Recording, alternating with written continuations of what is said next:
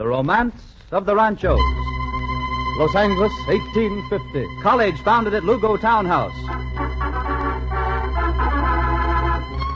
Bell, 1856. Cattle boom brings sudden wealth to rancheros. Bell, 1927. Firestone Tire and Rubber Company builds huge plant.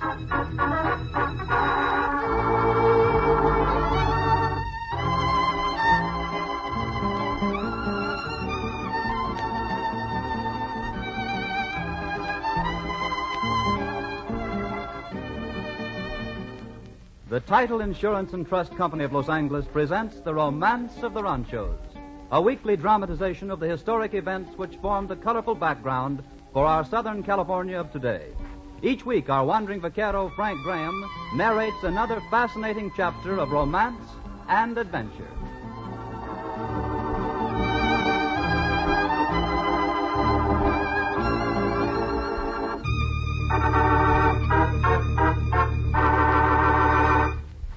And tonight's story is indeed a fascinating one because of the fact that it deals with the land on which are now located the communities of Bell, Huntington Park, Vernon, Walnut Park, Southgate, Linwood, and East Los Angeles. We extend a special greeting to the residents of those communities. But the story is so exciting and romantic, and it had such an important bearing on the development of the entire Southland, that it will be of equal interest to all of you listening wherever you live. Title Insurance and Trust Company of Los Angeles is happy to present it for your enjoyment.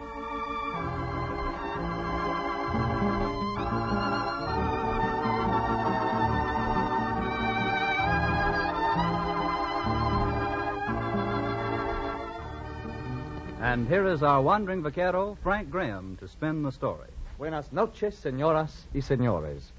Tonight, our magic carpet of radio takes us back through the years to visit one of the greatest of the ranchos, one of the most aristocratic of the Dons, the Rancho San Antonio of Don Antonio Maria Lugo.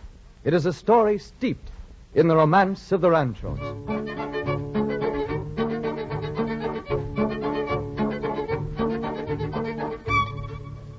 The story of the illustrious family of the Lugos starts in 1769, when, among the first Spanish settlers to come to California, Jose Maria Lugo landed and settled at Santa Barbara. A few years later, in 1775, a son was born. A son who was to become one of the patriarchs of California, Don Antonio Maria Lugo. Like most other Spanish gentlemen of his generation, he served as a soldier in the armies of the King of Spain. And in that capacity, he came to Los Angeles in 1803. And there one day, he made a chance encounter. So you have decided to stay here, Don Antonio? See, I think so. It is more pleasant to live. See, the climate is nice, And some of these soldados have received grants of land around here. That is fine. Perhaps I, too, can manage one. Not for me. I would rather be at San Diego. There is more to do, more life. Look at this sleepy little pueblo. Just look at it. Here we are in the main plaza, and what do you see? A few houses, a church, a merchant or two. Not for me. Is that all you see? Of course. Then you are blind, senor. Look, crossing the street. On their way to church, no doubt. Just the senorita, like any other senoritas? Oh, now I know you're blind. She's beautiful. She beautiful, perhaps, but not very resourceful. She seems to be stranded in the middle of the street. Oh, see. There is a great puddle of mud for her to cross. See, you are right. Perhaps we should... We, senor? But to you, she's just like any other senorita. Oh, no, senor. You shall wait here. This is my honor. Hasta la vista. Good luck, mi amigo. Adios. Pardon, senorita. May I assist you?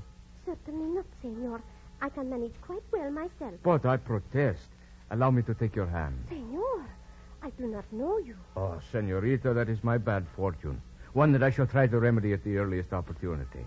And why not now? Senor, please, go away. I do not speak to senors to whom I have not been formally introduced. Go away and leave you hopping about in the mud? I can manage quite well. Oh! Be careful, senorita. Senor, how dare you? Take your hands away. But you would have fallen in the mud if I had not caught you. Never mind, Here, stop this quibbling. I shall take you up like this. Senor, stop! Carry you across the puddle like this. Oh, senor, no! And deposit you safely on the other side like this.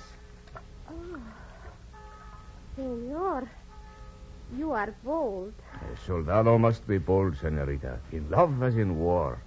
Love, senor. You are more than bold. Oh, a figure of speech only. But I could not stand idly by and see a beautiful young lady in such distress. Oh, you must not say such things, senor. But you are beautiful. I will not listen to you. Am I so unattractive as that?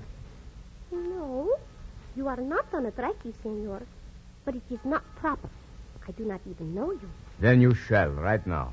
Senorita, lovely flower of the desert, allow me to introduce el Senor Don Antonio Maria Lugo, your admiring servant. Buenos dias, Senor Don Antonio Maria Lugo. And you, senorita? You shall have to find that out elsewhere, my hero of the mud puddle. Hasta la vista. But, senorita, wait. If you find out, you may ask my father if you may call.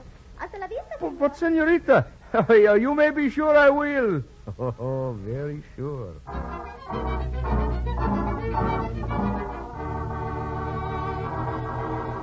And Don Antonio did call on Margarita Ruiz. In fact, he called often, and they were married within the year.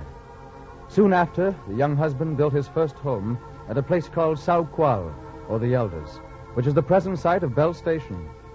But he didn't give up the dream of owning a great rancho. And 7 years later, he was successful in his petition to the governor for a grant of land. Over 29,000 acres were provisionally given him, and the Rancho San Antonio was started. On this great domain, life progressed peacefully and quietly. Rancho San Antonio became one of the great haciendas of Spanish and Mexican days, noted for its great herds, its fast horses, its magnificent hospitality. And Don Antonio attained the eminence of a patriarch as the years went on. Among other honors, he served as juez de campo, or judge of the plains, which was the ultimate authority for all disputes in that simple and peaceful era. The judge of the plains was a justice of the peace on horseback, the on-the-spot arbiter of every quarrel. Often, Don Antonio was called to an outlying rancho. Don Antonio, I'm glad you've come. There's several matters for you to settle. See? Well, let us hear the first, then, and we shall see what can be done. Very well. First, there is the question of Don Ramon's calves. Already the calves Don Ramon found on his land. See, that is better. They are not his calves, but mine. And how do you know that, senor? If they were found on Don Ramon's land, then the Orejanos belong to him. But, senor, those Orejanos were fallen de madres. See, it was plain to see. I have witnesses that they were the calves of cows which carried my brand. Oh, so. Is this true, senor? See, it is, Don Antonio. Very well, that makes a great difference. Even in dumb animals, the tie of blood must be respected, senores. We can suppose that these calves should not have strayed onto the land of Don Ramon had not their madres done so. Therefore, I rule that the calves do not belong to Don Ramon, but to this senor here. Gracias, Your Honor. Now, what else is there? The question of the cattle thieves who have stolen 200 head of cattle from the rancheros in the valley. We have found out that the leader of the band is the Indian Joaquin. See, I have heard of him. You have proof of this, senor? See, one of my vaqueros, Pedro, saw and recognized him. Very well. I order the capture of this Joaquin on the charge of cattle stealing. I shall instruct a posse to attempt his capture at once. See, that is fine. And now, Your Honor. See, what else? A dispute over one cow, senor. It is an unbranded Orejano, which Senor Ortega and I discovered. It was standing on the line between our two ranchos, half in his, half in mine. And you both claim the creature. See, but my claim is the more worthy, Your Honor, for the cow stood with its head over my land. And what does Senor Ortega claim? That since the head is useless for hide, the part which was the greater value was on his land. Perhaps you should cut the cow in half, senore? What are we to do? Where is the cow now? I do not know. For while we were arguing about it, the Orejano wandered away and became lost in the brush.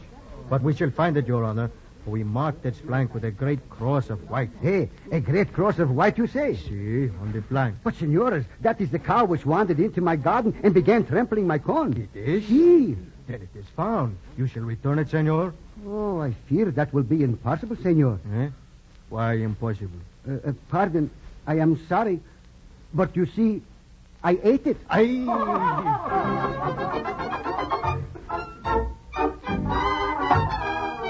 The pleasant, peaceful life of the Ranchos went its even course for years.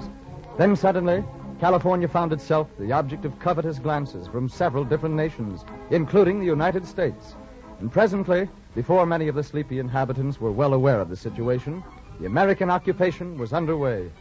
And great events touched the Lugo domain as the last battle of the war was fought on Rancho San Antonio on January 9, 1847, the Battle of La Mesa. The spot, at the present site of the Union Stockyards in Los Angeles, is marked with a monument of stones. Now, the life of the sleepy pueblo began to undergo a gradual change as the American settlers came pouring in. But with them came another and less desirable element. The gold rush in Northern California had brought every kind of roughneck and desperado into the state. And presently, Los Angeles was overrun by a wave of extreme lawlessness. Respectable citizens of the little town were becoming alarmed. Strong measures were needed. Things came to a head one night.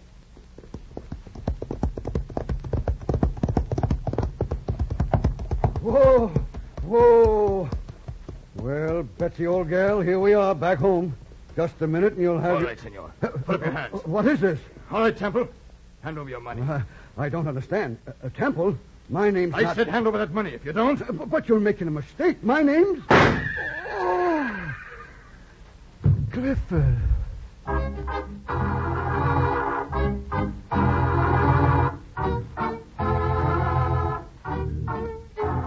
Dead by the hand of a notorious desperado and gambler, the citizen Pinckney Clifford. Quickly, the irate people of Los Angeles gathered around the tiny jailhouse where the captured culprit was held. This is the last straw. These things must stop. Let's get him. Let's put a stop to this business. Hey, bring him out. We'll fix him. We'll show him. Bring him out. Give him up. We got a necktie party already. Come on, everybody. What are we waiting for? Let's go in and get him. Hold on. It's Mayor Foster. What's he yelling All right, for? now just hold your horses, everybody. This isn't benefiting the citizens of a city like ours. Where you All right, now wait a minute. people? Here we are trying to clean up Los Angeles, making it a city of law and order. What do you fellas do? Throw over everything we've tried to do. All right. We ever expect to have order here, we got to establish it from the ground up. We got to let the courts take care of the criminals, not disregard their laws. And you talk about lynching. You're just as bad as the men you're trying to get. I don't Look who's talking. Yeah, what's the matter with you, Steve? Are you getting soft? You used to ride with the vigilantes. All right. Yes, I know. I used to ride with the vigilantes. But now, we have courts and authorities to handle these things. It's their duty. And it's ours as good citizens to give them a chance. Oh, go on home now. Yeah? Take care. Let that murderer get away scot-free. He won't get away. I promise you that. He'll get what he deserves. How do we know that? I give you my word. Mayor of Los Angeles and a citizen like you, I promise you that justice will be done. Well, If this man isn't hanged for his murder, I promise you I'll resign my office and march at your head to see that he is.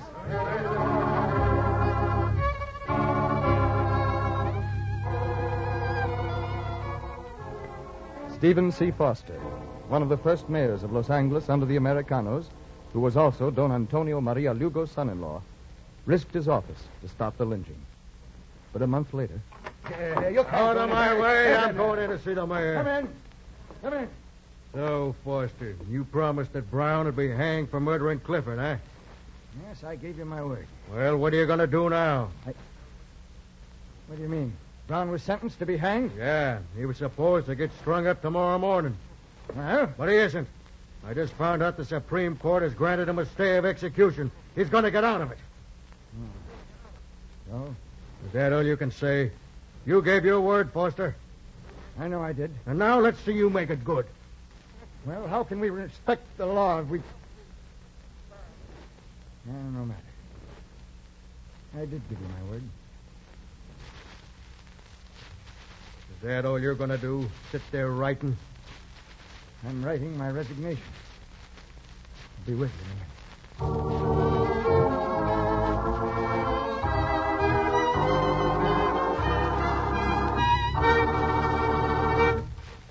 Because a policy of title insurance is so readily procurable, you might think it must be simple and inexpensive to produce. But the fact is that the issuance of even the simplest title policy, no matter how recently the title may have been searched, requires no less than 21 separate operations, each of which requires the services of highly trained personnel. Furthermore, the operations I've just referred to do not include the routine work of maintaining the system of records or title plant, which of course must be maintained whether or not any title policies are issued. In other words, the Title Insurance and Trust Company must maintain an up-to-the-minute record on every parcel of land in the county in order to be able to issue a policy of title insurance on any parcel of land. It is only because of the size and completeness of its great title plant and the trained efficiency of its record searchers and examiners that the Title Insurance and Trust Company of Los Angeles can issue title insurance policies so promptly. Remember these facts the next time you have need for title insurance. Remember, too, that the rates of the Title Insurance and Trust Company of Los Angeles are substantially lower than the average cost of similar protection elsewhere in the United States.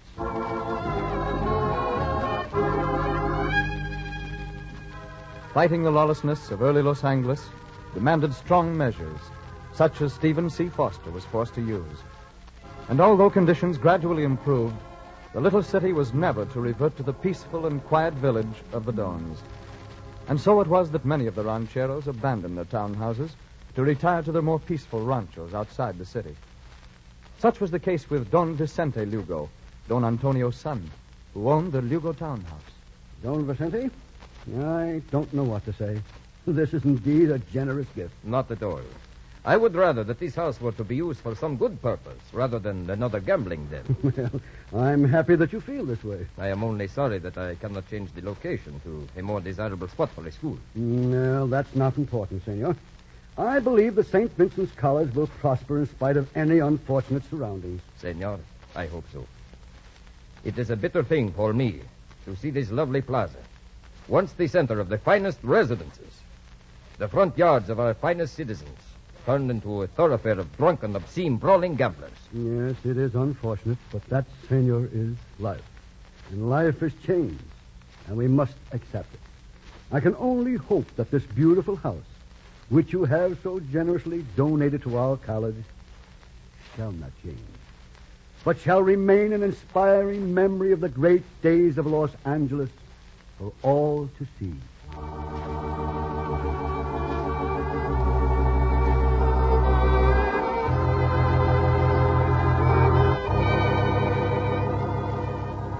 The townhouse of the Lugos still remains standing on the East Los Angeles Street, on the south side of the Los Angeles Plaza.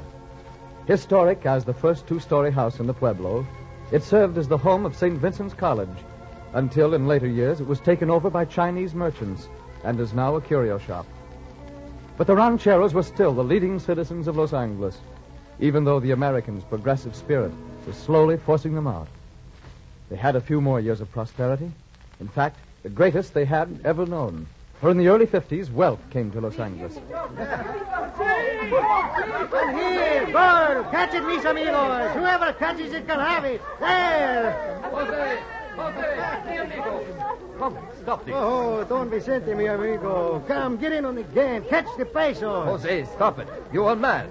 Come with me, come. Oh, no, mi amigo. We are playing games. I cannot leave. You are coming with me. Hurry.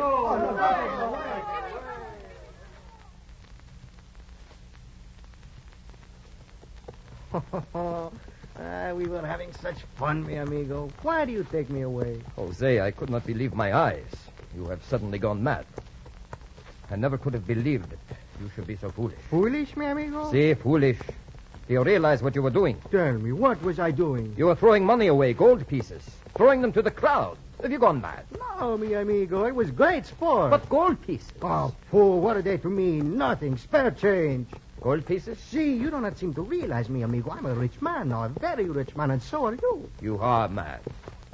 What do you mean? I have just returned from San Francisco. I took a herd of cattle there, and I came back with thousands of pesos of gold. Now I'm rolling in gold. You have been gambling. Oh, no, senor, it was not necessary. I sold my cattle, see, for $75 a head. Senor, you are loco. $75 for a cow hide. Oh, no, senor, not for the hide, for the cow, for the meat. What, for the meat? But the meat of a cow is not worth $75. It only makes them carne seca. Oh, no, senor. Always it was the hide which was worth more, but not now. The Americanos, thousands of them in San Francisco, they want food, meat. Now the beef is far more valuable than the hide. 10, 20 times as valuable. And we're all rich. You with your thousands of heads, you can sell them for a princely fortune. Is this true? See. Hurry, mi amigo. Drive your herds to San Francisco. There a fortune is awaiting you.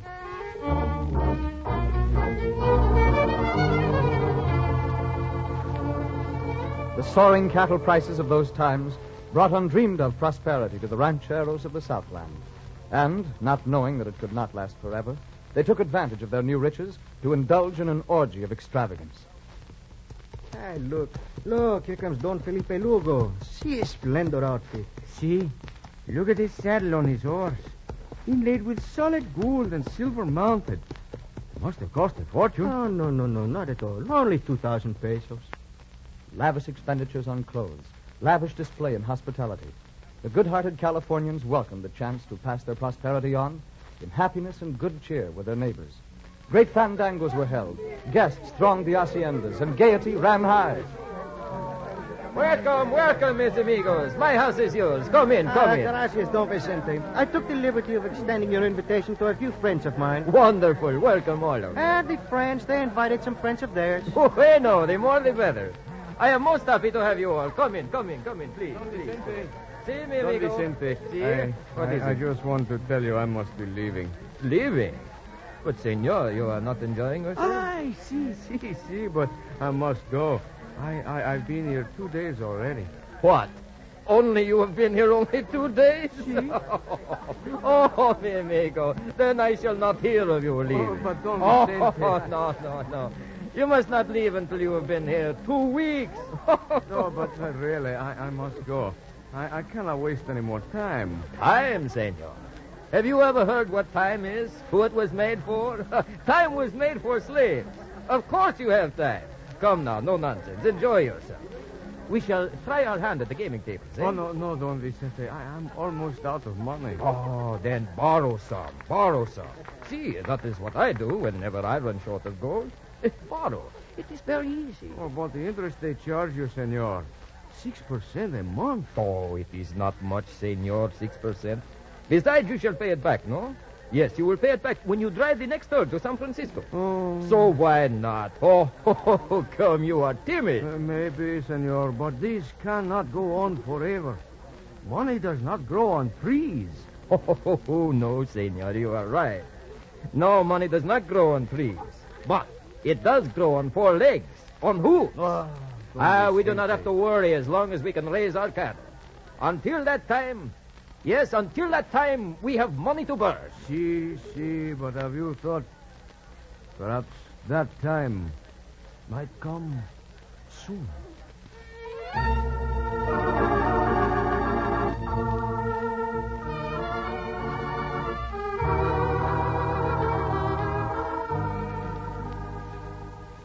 Senor, Don Vicente. See, Juan, what is it? Senor, there is still no rain. See, I know. How long has it been? We have had no rain for over a year. Senor, it is serious. The earth is parched. The grass is dried up. There is nothing for our cattle to eat. How many have we lost so far? Oh, it is hard to say. They fall down and die out on the hills. We do not find them. But I have counted 100 carcasses on one little hill. It must be thousands. Juan, I don't know what to do. I have borrowed money, expecting to pay from the cattle money. I know. There has been no cattle money. For a year, No. It is as you say, serious. You mean the rancho must be sold? I hope not. Juan, how many cattle have we left? How many could you round up? Perhaps 500, perhaps 1,000. Can't say. It is our last hope. Round them up. We shall try to drive them to San Francisco. But, senor, they are half starved. They'll never get there. We'll try. It's our only chance.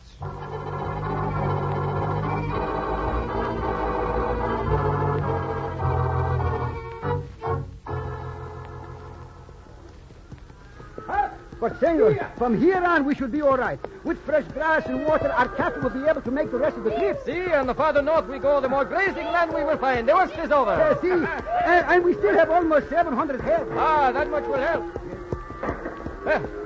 What is that? Senor, look. coming out of the canyon up ahead. Men on horseback. They are bandits. Cattle rustlers. Senor, they're after our cattle. No, there are too many of them. We cannot hope to stand them off. What shall we do? We shall fight. Come on, hold on, men, vaqueros. Hold them up. Hold them up.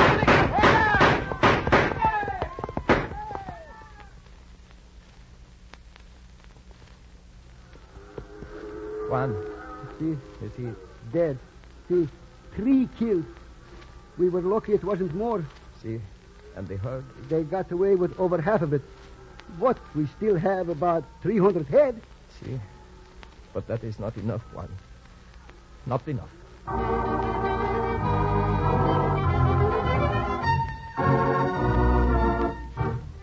Misfortune came to the aristocratic Lugos, as it did to most of the old families of California. Bit by bit, they lost their vast Rancho San Antonio, until today, all that remains is a small tract upon which stands the home of Don Vicente Lugo, one of the first wooden houses ever to be built in Los Angeles County.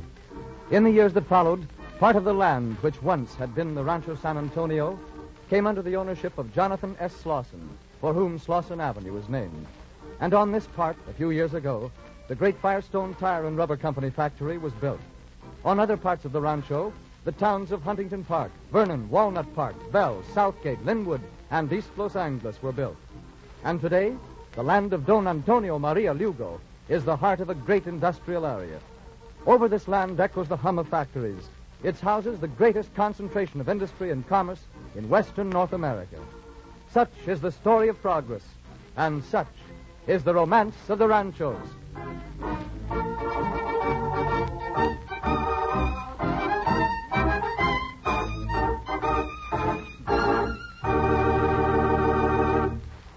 In a moment, Frank Graham will tell you the subject of next week's true story. He has already told me that it's going to be one of the most interesting thus far. The Title Insurance and Trust Company of Los Angeles hopes, however, that these stories are providing you with more than just a half hour's entertainment each week. More than a series of history lessons sugar-coated with drama and music. The real hope of the company is that these broadcasts will increase your interest and pleasure in living in Southern California. For all of us can enjoy our Southland more when we're familiar with its rich and adventurous background, when we know the romantic origins of its colorful names and landmarks, when we can picture our individual communities as they look to the strong men and brave women who pioneered them for us.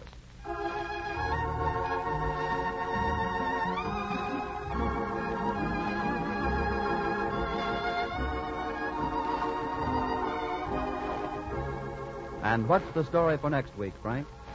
Next week, we're going to react the adventurous life story of one of the early American pioneers in Southern California, Don Benito Wilson. It's a thrilling and exciting chapter in the romance of the Ranchos. And so, until next week, then, this is your wandering vaquero, Frank Graham, saying, Hasta la vista, señoras y señores. The Romance of the Ranchos, a presentation of the Title Insurance and Trust Company of Los Angeles, featuring Frank Graham as your wandering vaquero, is dramatized by John Dunkel and produced by Ted Bliss, with special music arranged by Irwin Yo. Bob Lamont speaking. This is the Columbia Broadcasting System.